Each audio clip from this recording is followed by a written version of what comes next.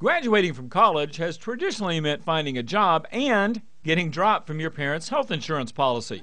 While finding a job is still tough, at least health insurance might be easier to come by because new rules will make it easier to stay covered under a parental policy.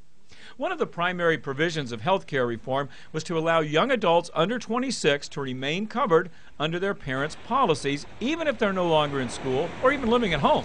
Here are some dates to watch for. If you're already covered as a dependent, the new rules allowing you to stay covered take effect on September 23rd of this year.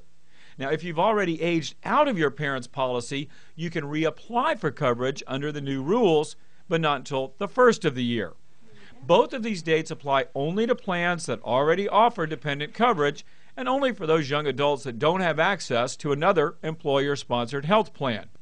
And if you're a recent grad, keep in mind that some employers and at least 65 insurance companies are offering coverage ahead of those deadlines. So it could pay to check. Bottom line, if you're under 26, you might be covered under your parents' policy right now. And if not, soon. But you do need to get some details. And I've got those for you right here at MoneyTalksNews.com. I'm Stacy Johnson.